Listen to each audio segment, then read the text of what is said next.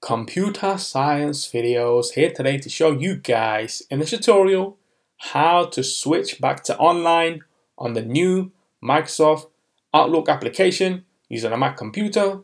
Without further ado, let us start the video. So in this tutorial, you need to have access to a Mac computer, have access to the desktop application Microsoft Outlook. We can now start the tutorial. Before I start this tutorial, I would like to say that you are more than welcome to subscribe to my channel, Computer Science Videos. As we know, every problem is solved by indirection. You can also follow my Twitter account. We are trying to grow as fast as ever. I'm on TikTok. We post videos here and there. Follow my page on Facebook. I'm also on Instagram. You are more than welcome to support me on PayPal. Let's now focus on the video. So now let's go down to the dock. Go to Launchpad, go to the application Microsoft Outlook. Search for this. Enter to open up the application. Wait for that to load. Once it has loaded, you may have noticed that we have been migrated to the latest version of the application.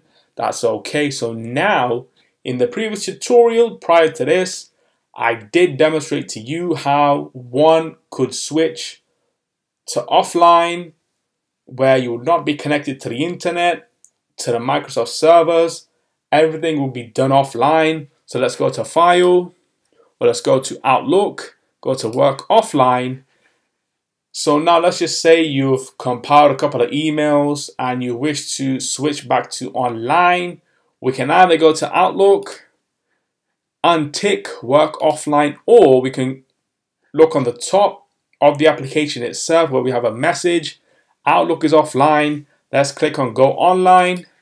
We have now switched back to online. We are now connected to the servers, the internet, the cloud, and anything else that is used to push that email into somebody else's inbox. So we can now quit Outlook.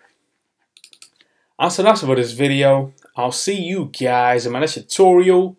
Thanks for now.